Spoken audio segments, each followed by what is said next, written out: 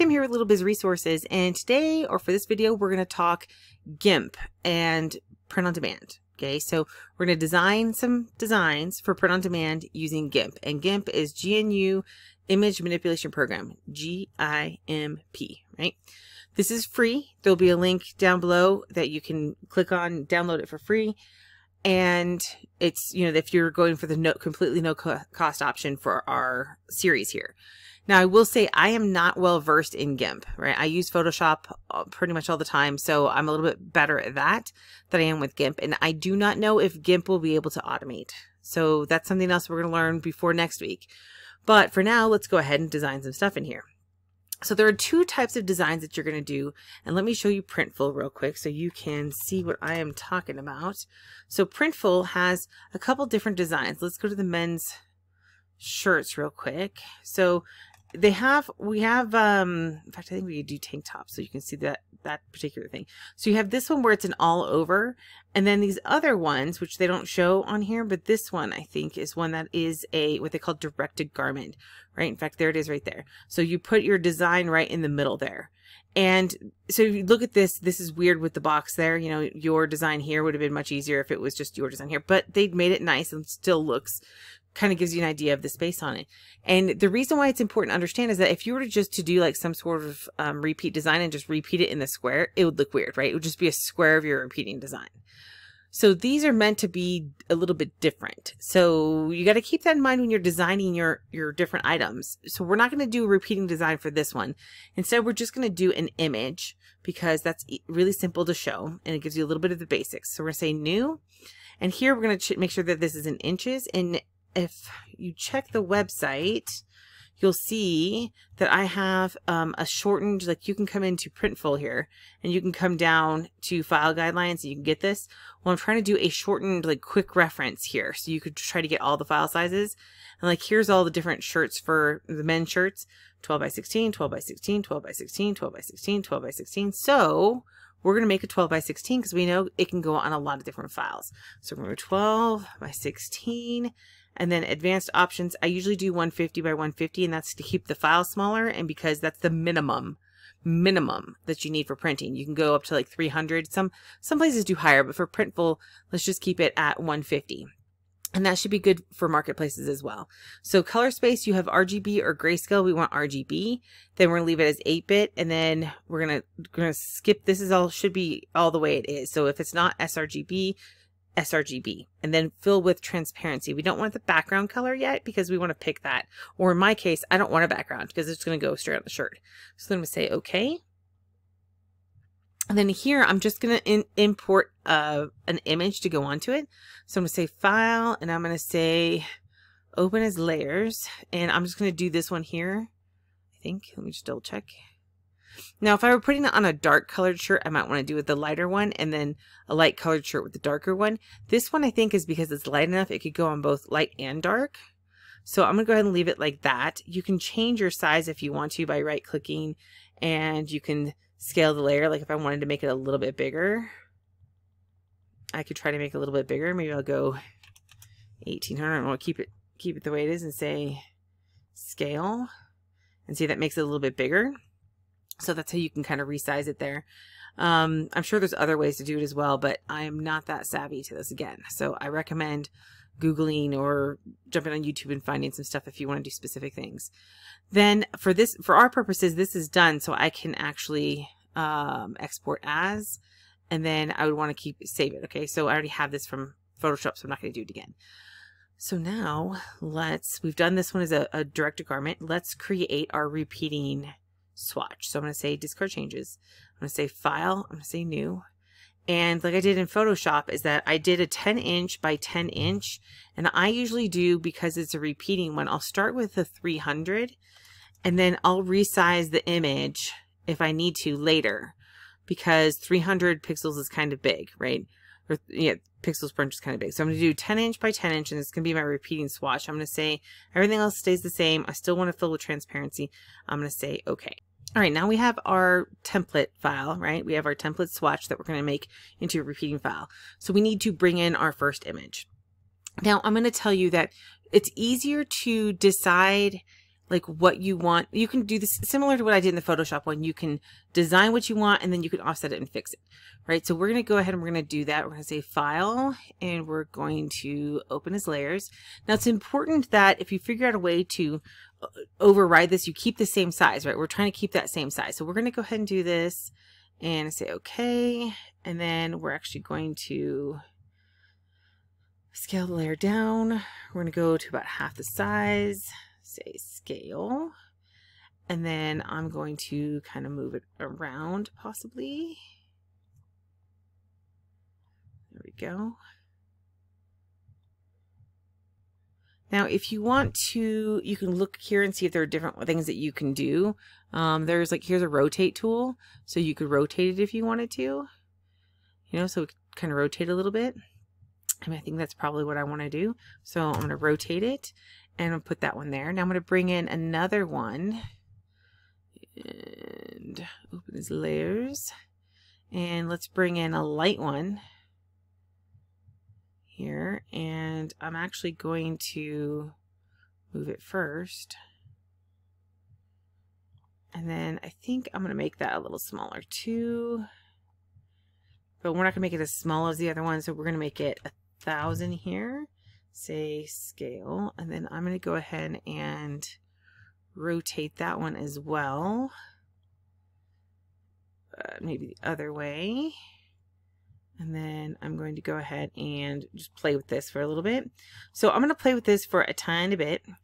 And then after I get what I want set, then I'm going to, and again, you're going to want to do this better with yours. It's just, I'm more of a Photoshop person. So I'm going to come up here and I'm going to go to layer and I'm going to go to transform, and then I'm going to say offset, and then I'm going to do by width by 2 and height by 2. Okay, and then I'm going to say offset. Now, oh, I did that wrong. Hold on. So now I actually need to merge all of these together because I need them to be, so I'm going to merge down and I'm going to merge down. Now if I wanted to keep these here, I would have to do a duplicate, but I want to actually offset this one. So I'm going to say layer, I'm going to say transform, offset, by what I did, and then say offset. Now this is technically a repeating file, and you see the way that's done. So I'm going to do this again for you to show you a different way. So now I would fill this in more if I wanted to. Now because the images weren't in the center, you don't get to see the repeat as well. So I want to show it to you when it's just as a center file, and everything should be the same. And I'm going to bring that in, file, open as layers. I'm going to do that one. I'm going to leave that one there. It's in the middle, but now what I'm going to do is I'm going to merge down. So now it's this size, right? So I merged the top layer onto this bottom layer. So that bottom layer is the right size. And I'm going to duplicate this. I'm going to say duplicate layer, and that's because I want to keep the one in the middle, and we're going to see what happens. So I say layer, I'm going to say transform, offset, and then I did the by width by 2, by height by 2. I'm going to say offset. Now you can see it's a full repeating file here, right? All right, so now the other thing that I would want to do is possibly add in a background. So if you remember, I talked about how you could create the file starting with the background. You can do that, and it probably would have been a little bit easier to do that if it was a solid color. You can fill this in with another layer in the background with another repeating pattern. In fact, let's go ahead and do that. So I'm going to, actually I'm just going to open first and check this file real quick, and then I'm going to pull it open and I'll be right back. Okay, so it took me a while to find it because they have a weird opening system, but I found it, and this is, I think I want to do this background, but in order for me, this is already a repeating pattern. So in order for me to add that to my repeating pattern, they need to be the same size. So we're going to do 10 by 10. It's already 300 pixels per inch, PPI. So I'm going to say scale. Okay, and then I'm going to see if I can copy this. No, it's not gonna let me. I broke it. I'll be back. Okay, so yeah, you probably saw it skip around because it's being really slow. So I've added a new layer here, moved it to the bottom. The bottom is behind everything else. Now, I'm not sure I like this too much, but I'm gonna go ahead and paste it into here. And that's because it's the same size, so it should be fine. I don't like that floating selection thing. I don't know what that means. So here, new layer, that's fine. delete layer.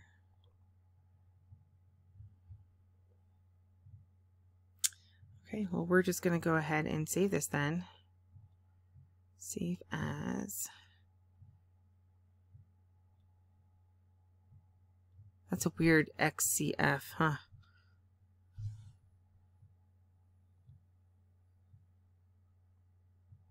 Weird, it's giving it, well, it does it fine, so I can see it. I think I should be able to merge all of these down still. My computer's going really slow. So anyway, you'll see that that's the background of it. And since it's not working right, we're going to remove it. And we're just going to leave this as possibly a fill. And we're going to do a background color fill. So I'm on this other background again. And let's see what color it is. White. So that's on a white background. Now, typically, you don't need to do white. So let's say that if I just wanted to put that on a white outfit, that's fine. You're going to need to read the instructions if you want to use white. White is typically one you kind of want to steer away from for print on demand because of the fact that it ends up being, I don't know what the right word is, but it ends up being a problem. So let's go ahead and change it to, well, let's just leave it to black. See if it will switch these maybe. There we go. So now we have a black. I like black better actually. Now I will tell you that a lot of the designs are white backgrounds. And so because they're white backgrounds, when you print on black, when it stretches out, so you want to make sure you get the right size basically. Because if it stretches out, you'll see that lighter background. It'll like kind of make it grayish instead. But this is really good for us. So I would want to keep this as my repeating background. So now let's go ahead and put it in the right file size for say a men's t-shirt. Okay. So now before we get to the point where we are doing the file sizes, let's go ahead and merge these down so they're all one layer. So merge down, merge down. So now this is our entire image. Now typically we would file, in fact we'll say file, and we're going to export as, and it says untitled PNG, so I'm just going to title it. Where's it going in my documents? Let's just go to my F drive because I don't have anything for videos there. So we'll put rainbow. It's like a rainbow galaxy thing. Skull on black repeating file. Okay, so I'm going to do that and export it so I have it. And I don't think I need to change anything here. I'm just going to export it. And then we've exported it, and now we can go to the next steps, which is we're going to use this as a tile, right? So let's close this one really quick, discard, and we're going to go to filters, we go to map, and then go to tile. And now this, you're like, wait, what size do I put here? Well, let's go back over to my quick sheet here, and we're doing it all over one. So here's one. Let's do that men's tank top, 27 by 34 inch. So we're going to change this to inches, and we're going to go 27 by 34. Oh, I have it locked. So we're going to do 27 by 34, and then we're going to say, so create a new image. We're going to say okay. And there it is. So that would be our file for the tank top. So we would save this file, export it as a PNG, and put it on, or JPEG, either one. And we could put it on in Printful for the t-shirt, for the tank top. Okay. So that is pretty much, it's really not difficult. The difficult part is deciding on the design, right? Which we talked about in a prior video is like, you know, how inspiration we talked about, like how to find out what's selling, what works, blah, blah, blah. Then the next video would be, it was where to find elements. Like I designed this from a Pixabay image. I took a Pixabay skull, and then I took an image, a background color off of Creative Fabrica. I overlaid it. Of course, I did that in Photoshop because I don't know how to do that in Gimp, but I did it. That's how I did it, right? So if you are going to be using Gimp, you need to go ahead and do some more searches, figure out how you want to do stuff. Or if you're like, hey, I just needed to put things together, I'm getting my images from somewhere else, this is really easy, right? So that's the basics of Gimp. If you have questions, if you're like, hey, I can't find something, go ahead and post it in, you know, on this video, post it in the Facebook group, come live on Thursdays, and we'll see what we can do. Gimp is not one that I'm an expert at, right? I'm not an expert at anything for that matter, but that's the whole point of this. You don't have to be an expert, and you can still do all of this. So we can still make our designs. So we have from last week, or from the last videos, we now have gone through, okay, we're making our designs. Your goal for this next week, or for however long, is to now create some designs, because once you've got some designs created, I do not know if this will work in Gimp. It might. I got to figure it out. But I know in Photoshop, we will definitely be able to automate it. Okay. So if we can't automate it in Gimp, it'll be a little bit more manual work for you, but that's not the end of the world. And then for Photoshop, we can. I've already tested it in Photoshop, and we can automate in that. So the next level is going to be automating what we can, or creating our files, right? So that's what we're going to be doing in the next one. And then after that, we'll be loading it up into whichever platform it is. So that is it for this one. If you have questions, you can hop into the Facebook group. You can post them on the video. You can come live on Thursdays. See, this is what happens when I don't do it with a PowerPoint, right?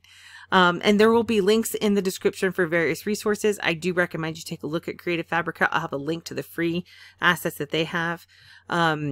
I also recommend that you, you know, if you need to get Gimp, get that and get started on that and start learning it.